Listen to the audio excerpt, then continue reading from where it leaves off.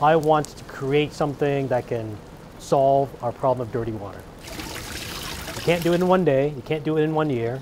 And so my whole idea has been, what can we develop from the nanotechnology point of view that we can grow into a real working technology to address the issue of dirty water? So this is what I'm talking about here. These are pellet particles that we're going to insert into our reactor. And these alumina pellets are normally white looking, but in this case here they're violet colored, and that's because it's infused with small bits of gold and palladium. One of the first things that we did when my program was starting up at Rice was to look at the problem of trichloroethylene contamination of water, TCE. TCE is this organic solvent molecule that is very popular to use when you're working with metals. You use it to degrease metals, basically. The problem is that this TCE has been used in such large volumes that inevitably a lot of this TCE ends up in the groundwater.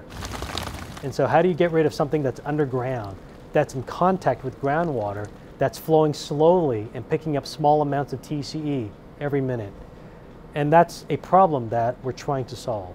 Once we discovered the problem and realized just how tremendous this problem was in the US, but also in other parts of the world, we decided to set on this course of finding a new technology to help solve this problem. And we felt that nanotechnology and catalysis would be able to do the trick.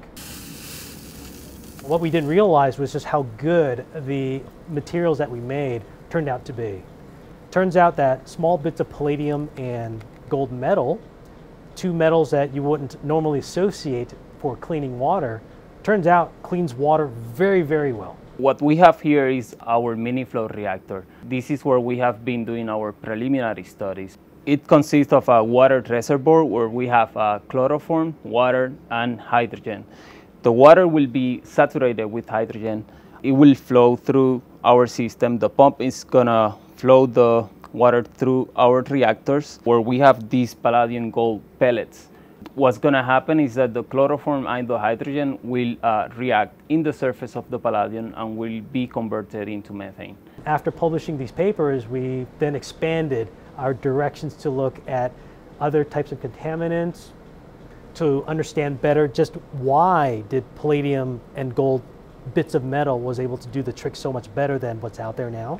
So one of the projects that I'm really excited about nowadays is the chloroform water cleanup project that I have in collaboration with DuPont. DuPont has a site that's been contaminated accidentally with chloroform. This chloroform is soaked into the ground, and they're currently have contained it and they're cleaning it up now. They heard about our hyperactive palladium gold materials, and now we're partnering up with them with Stanford to create and build this reactor which will contain our pellets that contains the palladium gold, and we're going to place this reactor at that site to do and initiate the field testing at that contaminated chloroform site. I'm pretty excited about it. That's something that I developed is going to be actually going to be used in a real world conditions.